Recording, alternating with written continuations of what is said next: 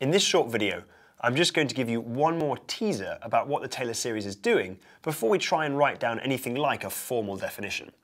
This will allow you to have a go at some graphical questions first, which is much like how we approach learning differentiation at the start of this course.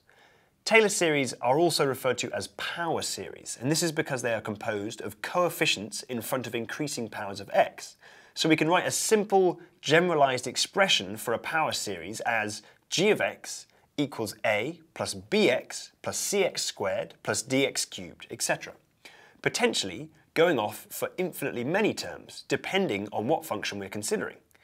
When we calculate a Taylor series in the next video, we will build it up coefficient by coefficient, where each term that we add improves the approximation, and in many cases, we will then be able to see a pattern emerge in the coefficients, which thankfully saves us the trouble of calculating infinitely many terms.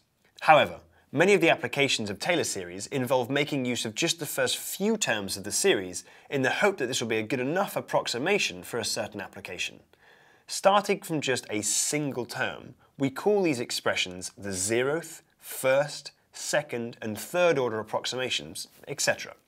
Collectively, these short sections of the series are called truncated series. So let's begin by looking at some arbitrary but fairly complicated function.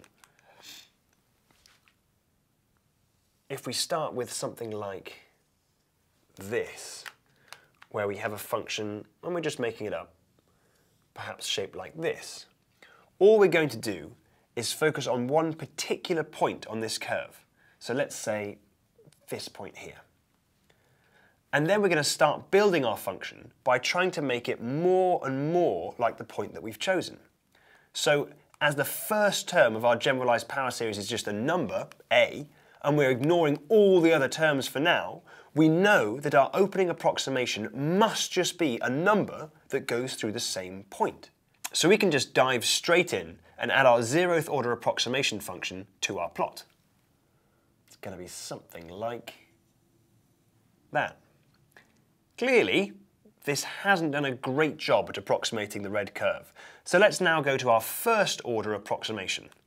This thing can also have a gradient, and if we'd like to match our function at this point, it should have the same gradient. So we can have something a bit more like this, which is supposed to be a straight line. Clearly, our approximation has improved a little in the region around our point, although there is still plenty of room for improvement. We can of course move on to the second order function, which as we can see is a parabola, although at this point things get a little tough to draw, and matching second derivatives by eye is also not easy, but it might look something like this. So we can say, okay, let's go up, and we're going to come down like that. Hopefully, without having gone into any of the details about the maths, you'll now be able to match up some mystery functions to their corresponding truncated Taylor series approximations in the following exercise. In the next video, we're going to work through the detailed derivation of the terms, but I hope this activity will help you not to lose sight of what we're trying to achieve in the end. See you then.